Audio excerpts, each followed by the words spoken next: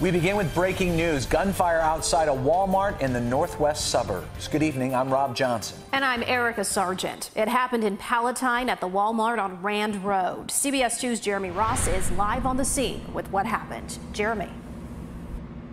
Good evening, Rob. Good evening, Erica. A developing investigation taking place right outside of Walmart. There is a lot we do not know this evening, but the business is confirming the shooting took place in the parking lot area right behind me. Now, shoppers we spoke with tell us this all started around 7:30 this evening. Police tape has lined the lot ever since.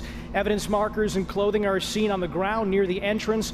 Walmart telling us they're working with the Palatine Police Department in this ongoing investigation. No word on what caused the shooting, but it is unlike anything some have ever seen here.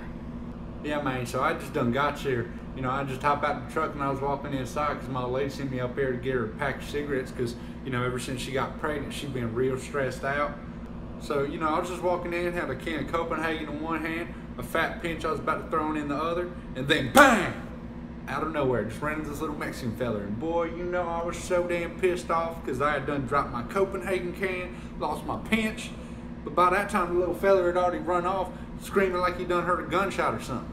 And boy, I was livid. Then I felt a pinch in my back. Oh my God, I turned around like, what the hell? Some idiot done popping off birdshot in the parking lot. I was like, what you doing out here, boy? You just trying to piss people off?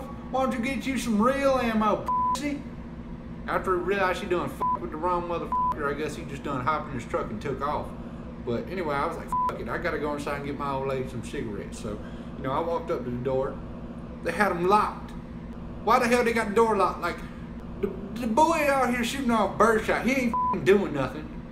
But anyway, they got the doors locked because the idiot was popping off birdshot. So I gotta go home to my old lady without no damn cigarettes. That's a crime scene. That's where all the cops should be right now. Whenever I get home, that lady gonna put a damn bullet through my head because I ain't get her no damn cigarettes. Boy, tonight's a shitty night, man. It fucking sucks, bro. It's scary, you know, because to be honest with you, nowadays you're not safe anywhere no more. And whoever did this, you know, has to pay for what he did because he's putting everybody in danger, so.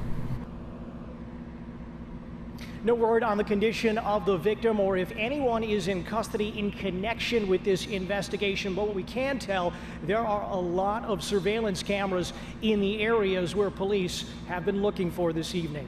We are live in Palatine. Jeremy Ross, CBS 2 News. Rob and Erica. Okay, Jeremy, thank you.